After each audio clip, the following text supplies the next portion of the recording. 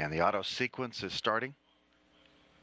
The first umbilical tower has been separated from the booster.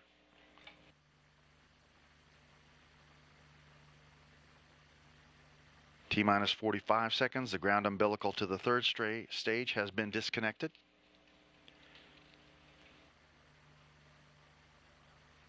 The launch command will be issued at T-minus 19 seconds.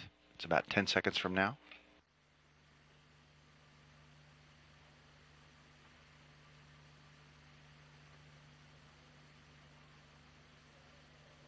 T-minus 15 seconds. The second umbilical tower is now separating. 10 seconds. 9, 8, 7, 6, 5, 4, 3, 2, 1, 0. And liftoff. Liftoff of Karen Nyberg, Fyodor Yurchikhin, and Luca Parmitano on a 6-hour ride to the International Space Station.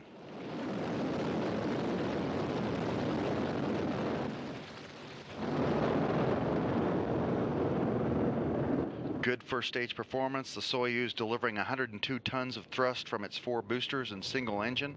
The first stage of the Soyuz measures 68 feet in length, 24 feet in diameter, burning liquid fuel for the first 2 minutes and 6 seconds of flight.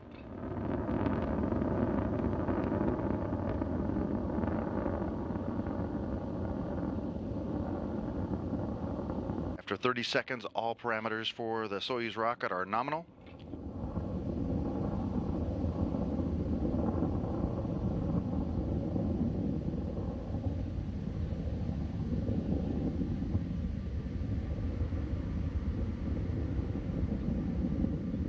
Now about 1 minute into the launch. Velocity should be 1,100 miles an hour.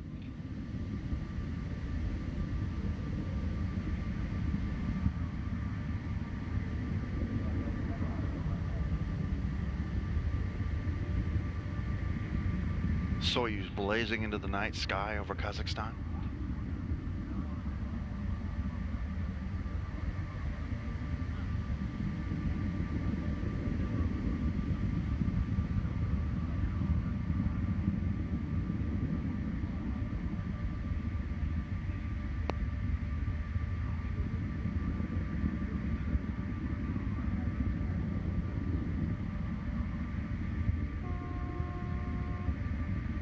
"100 seconds into the flight and all systems are go." The escape tower has been jettisoned.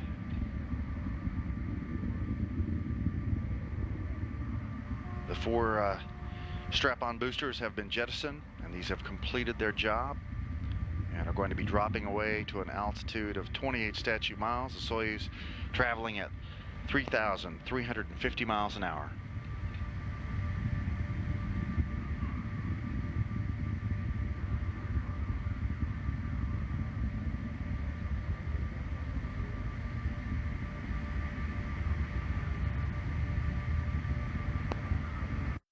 Now receiving live views from inside the Soyuz capsule.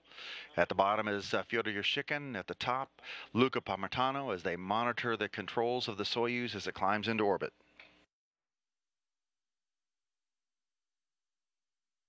Shroud jettison has been confirmed. The rocket's altitude now approximately 48 miles tall.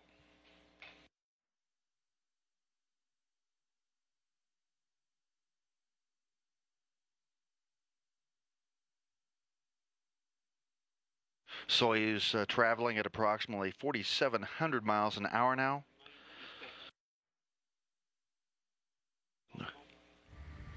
Mission Control Moscow reports all parameters are normal.